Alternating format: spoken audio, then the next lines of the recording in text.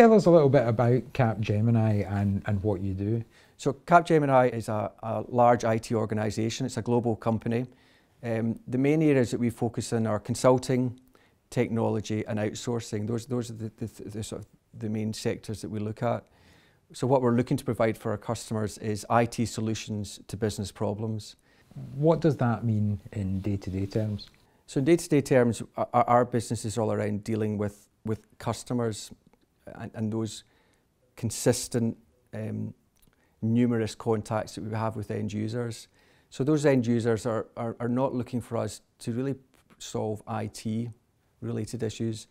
They've got a problem with their laptop or being able to run a report. So these are business problems that are preventing people from doing their work.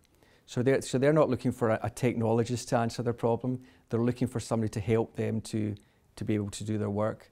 And that can be around fixing something remotely, but very often it can be providing a workaround or a different way for that person to be able to run the report or access some information.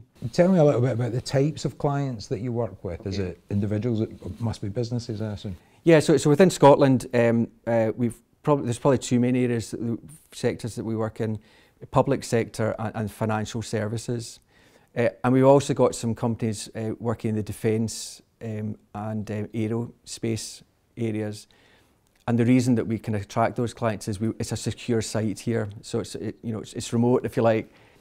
Why the Highlands specifically? 15 or 16 years ago, when we did we reviewed where we were providing our services from within the UK, and we had contact centres and services in London and Birmingham and sort of scattered throughout the country, and we decided we want to amalgamate those in one location. The reason we chose the Highlands was it's cost effective. It's a large catchment area.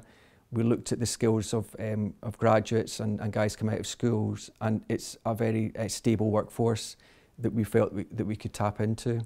And we've had a very good experience over that 15 or 16 years. We've grown from a small office which was originally 10 people to the operation that we've got now.